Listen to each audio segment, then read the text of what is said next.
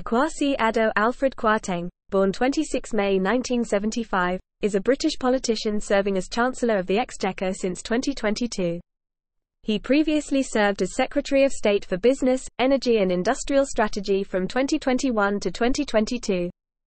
A member of the Conservative Party, he has been Member of Parliament, MP, for Spelthorne in northern Surrey since 2010.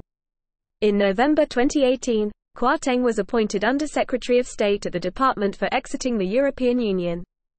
Following the election of Boris Johnson as Prime Minister in July 2019, Kwarteng was promoted to Minister of State for Business, Energy and Clean Growth, attending Cabinet as part of the role.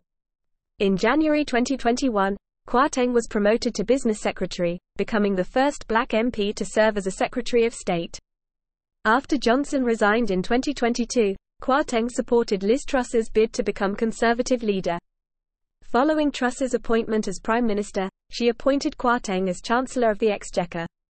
Initially an economic historian, Kwarteng is the first black person to serve in a great office of state and the first black Chancellor.